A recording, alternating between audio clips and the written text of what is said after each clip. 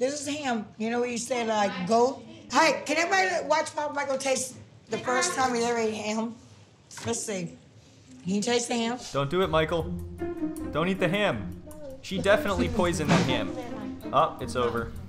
After many long years, the moment has finally come. Michael is in America with Angela. It's like the end of the Truman Show when Jim Carrey finally leaves the dome, but instead of a life of opportunity and freedom, it's just Angela standing there ready to burn him with a cigarette. It turns out things don't just magically get better with their relationship because he's in America now. It doesn't work like that. You could go to therapy or work on your communication, or you could hire a private investigator for the second time in a relationship. How do you do that a second time? Have they even gone to couples therapy before? How do you go through 2 private investigators and 0 therapists? So anyway, Angela and Michael have come home together for the first time, and she's looking forward to surprising her daughter and grandchildren.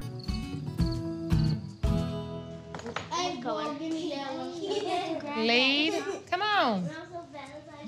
Ah!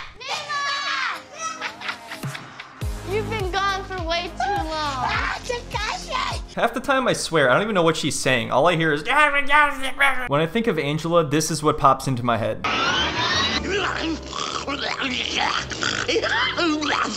Nobody knows Michael's coming to the U.S. Not the grandkids, not Skylar. And the reason I want it like that, because I want it to be a surprise for the grandkids. So when Michael knocks on the door, I mean, I want to see the grandkids because that's going to be beautiful, but Skylar's face. Oh yeah, so one of Angela's main motivations to bring Michael here was to rub it in her daughter's face that she's actually doing it. So that's a good reason. Like, who cares? Just bringing him here, that doesn't prove anything. You actually have to live together. She also seems to think at times that her daughter is like jealous of her and that she wants Michael. They have a really weird dynamic. He's gonna get that visa. You keep thinking he ain't. He's gonna get it. He's gonna get it. I can't wait to prove you wrong that he's gonna get that visa.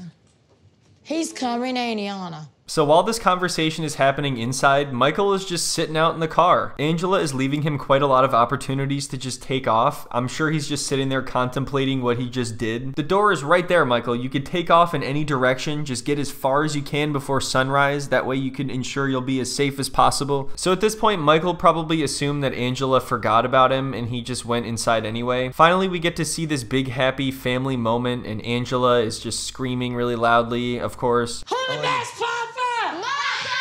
Who the best Papa? The new JoJo Siwa song sounds lit. Whose Papa is that? No, baby, that's my husband. Yeah, it is. No one's disputing that. You happy? If you haven't been able to tell, this is all for show. Angela just wants to put Michael on display to be like, look, everything's fine, everything's great, I'm not about to investigate anybody, and we're good. I didn't smash his phone, we didn't almost break up, and I haven't threatened to put a cigarette out on anybody. Not even once. That's fine. We give your daddy a hug. I just love it. I'll give you a 5. I'm just playing. Give me a hug. Thank you, Mom. I am shocked your mama's acting good, y'all. All right, can you be quiet? Can you ever just be quiet? Do you have to be a part of everything? Can 2 other people speak, please? It's like if 2 other people are talking, she can't help herself but just shout catchphrases and shit in the background. So they go into Angela's room, and of course, everything is a total mess. She didn't prepare for him to come here at all, which it just shows that she didn't expect him to come here at all. And of course, she thinks it's like all funny and charming, like, oh my God, Michael, I can't believe I left it like this. Honestly, it's not even as bad as I expected it to be, considering what she can do to a hotel room in less than a day. The amount of time she's gone to Nigeria and just destroyed a hotel room, at this point they probably have a crew ready every time she shows up, and I'm sure their families are like, you gotta get out of that job, man, it's dangerous. One of these days you're gonna end up seriously hurt or dead. I just had to come get to you quickly for the visa, so I just pulling out. Oh, I'm sure that's why. I mean, the bed, you see it's made now, but all these stuffed animals are Marley's. Oh, damn it, Marley. And then you see all the stuffed animals over there. I think because she was laying here waiting for me to get home today. Is she blaming one of her granddaughters for her own mess? This is so embarrassing. I'm really sorry for the 6 stuffed animals inside of this room full of 18,000 articles of clothing. I can't believe what Skylar did to this room. You know what, Skylar? Skylar, is this your Mountain Dew? Oh my God. Why everywhere is clothes, and where am I going to put my things? I've been in hotel many times with my wife, but I never realized it was this messy. Alright, well, I am really not sure how he wasn't able to figure that out yet, even just staying in hotel rooms with her. If they had walked into that room and everything was completely neat and organized, I would have told you that there was no way she was behind that. It's funny that the happiest moment of their relationship was the moment that Michael stepped through the door and she could finally rub it in her daughter's face that he's here. But after that, everything is just downhill because reality is about to set in. Turns out you can't just scream and grunt your way through a relationship. You actually have to do stuff. Now that Michael's in the U.S., I'm hoping it's better for our sex life, but not tonight. I am exhausted. What is that? Was that a real sound? What genre of sound is that? Is that a laugh? Oh no, it's the sound that that dinosaur made in Jurassic Park right before he sprayed the acid at Newman. So next, Angela and Michael go out for a night on the town, and by night on the town, I mean they go to a gnarly restaurant that her friend owns and they spit on the wall. I'm not even kidding, like that's actually what ends up happening. This is their idea of a romantic night out the first time that he moves to America. Oh Michael, I may hate you, but I love you and we're eating good tonight. We're gonna go have dinner with Skyla.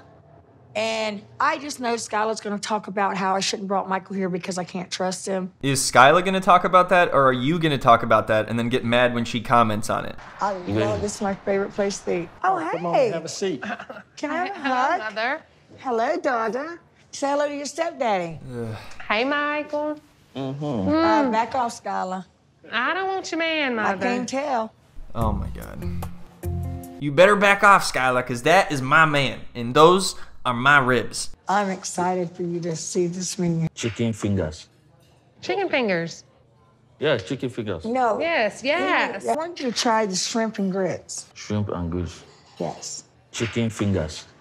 No. Angela, I think the guy just wants some chicken fingers. So I'm not sure if the food here is actually that bad or if Michael just doesn't like this kind of food. But either way, it's hilarious. And if you go back to when Angela first tried food from his country, she was pretty skeptical as well and wasn't that respectful. She spit it out into a napkin pretty much immediately. You're gonna love it. Listen, this is real food. It's not like back at home, the freaking hoofs, the big old snails. It's ribs, steak, greens.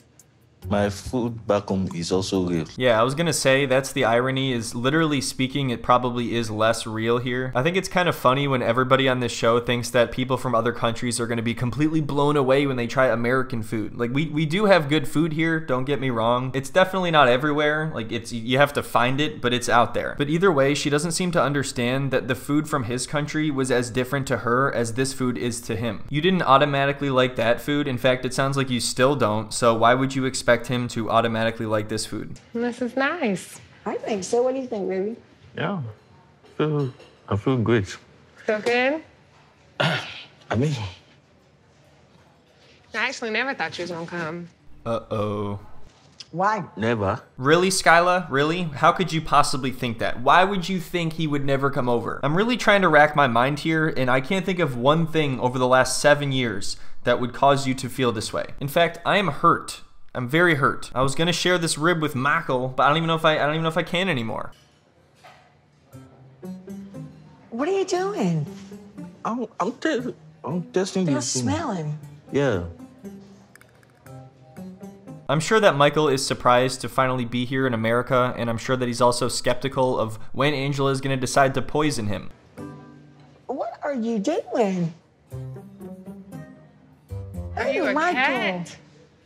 I want to see if it's real. I don't want to You're waste even it. freaking me out, Michael. So I'm not sure if he's trying to be disrespectful or weird on purpose, and I was just kind of joking about the poison thing until now it's sort of looking like maybe he's testing it. Either way, I could be wrong, but I thought like licking your food first is probably universally disrespectful. Are there some places where that's normal? I don't know. All I do know is this is hilarious.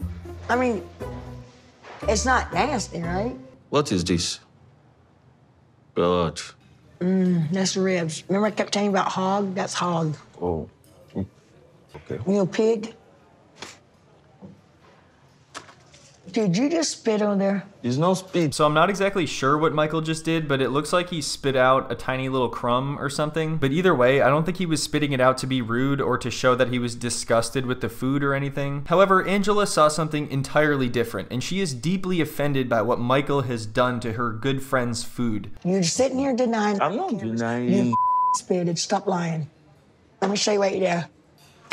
That's what you did. No, he's That's what you just did to his wall. Yes, that's what he did. Those are the exact same things. So let me get this straight. She was saying it's disrespectful that Michael spit on the wall, so her response is to spit way more food at her husband, which is infinitely more disrespectful. I mean, she spit a pretty good hunk of rib at him. That's about as trashy as it gets. I mean, that's just disrespectful to everybody. It's disrespectful to her friend. It's disrespectful to Michael. It's crazy how quick she is to jump to conclusions. Like, instead of hearing him explain things, she just spits on him. Don't tell me I went spit. That was rude.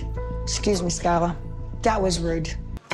Yes, Angela, you're so right. So Angela storms out and goes to have her post-argument cigarette, as always. That rib that she spit on Michael probably fell on the floor, and I doubt she was the one to pick it up. Imagine being told by Angela that you're being rude or disrespectful, and then she proceeds to spit on her husband and storm out. Seeing Michael spit something out of his mouth at this restaurant, I was like, what did he just do? This is a nice restaurant. That pissed me off. Yeah, if it's a nice restaurant, then why are you spitting large hunks of food on people? I don't think anybody else would have even noticed what Michael did. Like, I doubt her friend is that offended by what Michael did. If anything, he's now pissed that she made a huge scene and she's scaring away all the other customers. I'm sure there's people shielding their children as she walks by. Babe? I'm all right now. You just really upset me. No, Sorry. I apologize for that. It's okay. please. I'm sorry. Wow, that might be the first time I've heard her It's okay. apologize. That was just rude. It's all right. All right, well, at least she has some sense. I'm sure she went outside and was thinking, all right, how can I be the one mad here if I'm spitting on people? She also talks to him like she's scolding a child, which is even more terrifying because she actually takes care of her grandchildren. Is this her parenting technique? So next, they're all having Christmas dinner together, and somehow the topic of Michael's phone gets brought up, and he reveals that Angela actually destroyed it, and that's why he doesn't have a phone right now. So of course, Angela's daughter, Skyla, is like, well, what's the deal with that? Why did you smash his phone? I thought everything was great. Typically, you don't smash people's phones if your relationship is good. Michael, what was Christmas like in Nigeria? We cook jollof rice. Is America different from Nigeria? No, it's the exact same. Absolutely. Really? He's like, what is she talking about? Am I mishearing what she's asking? Like, I'm pretty sure he thinks that he's hearing the question wrong because it's that ridiculous. I love how Angela's granddaughter asks an actual question, like, what is Christmas like in Nigeria? I'm actually interested to know. And then Skyla jumps in and she's like, is it any different there than it is here? I've always wondered if it's different in other countries than it is here, or if everything's just the same. The craziest part is not only does she ask that question, but she seems surprised when he says things are different. I ain't seen you take pictures or anything. If I go to Nigeria, I'm taking about 100 pictures. You ain't took not one since you've been here. Because I don't have a phone. What happened to your phone? My phone got broken before we came to the States. Oh, interesting. How'd that happen? Tell me more. So this is about to open up a whole can of worms. I mean, even just asking why she smashed his phone, there's way too many things to explain. I don't even think I can explain it because I have no idea what really happened. Obviously, Michael is lying about some things, but Angela isn't exactly onto the truth either. So I don't know what's going on. I guess Michael was part of some online group that helps Nigerian men meet American women, but I have no idea why he was part of this or what he was doing. And something to do with the money that she was sending him. She's questioning him on what he did with that money. I don't know the truth of any of this. It's not good. I know that. Mima broke the phone. Mima broke the phone after we had a little disagreement. That's the honest truth. Michael, why would you say that? Now I'm gonna have to break something else. It's like she thinks that breaking the phone will solve the problem. Like, there you go. It's all good now. They never get to the root of anything. All she does is run around and break stuff while listening to Limp Bizkit's Break Stuff. That's literally Angela's theme song right there. What happened was he was supposed to delete the Paradise Men, that he was an administrator.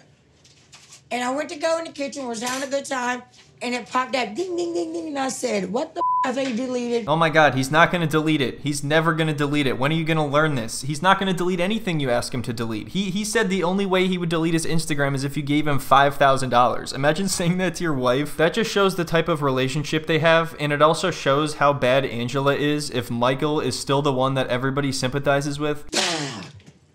I said, now, paradise that bitch. So do you think destroying the phone solved the problem? That was all your evidence you had on there.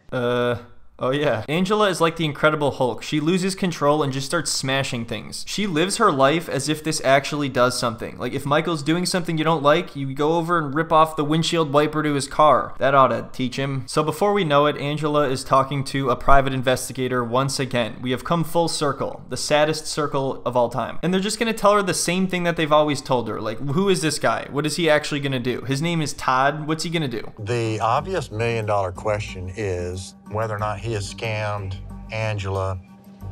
Obviously, it's too early for me to say that right now, but we'll find out soon enough. Oh, no, you won't. Well, That's the thing is, so often, even when they do prove something, the person just doesn't want to believe it. So what was the point in hiring the private investigator? This whole scene is incredibly pointless, but it leads right into the tell-all, which we'll be discussing another time. I honestly didn't even expect these two to last as long as they have this season, but they might just have one of those toxic relationships that's basically impossible to separate at this point, especially at the point that she is in her life. But anyway, thank you so much for watching. I hope everyone enjoyed the video. If you'd like to see more content, you can head on over to Patreon, where I've been recapping Jersey Shore. But yeah, I hope everybody has a wonderful week, and I will see you next time. This is ham. You know what you said, like goat? No, this is hog. Chicken fingers. Hey, can everybody watch Papa Michael taste the first time he ever ate ham? Chicken fingers. No, this is ham. Chicken fingers.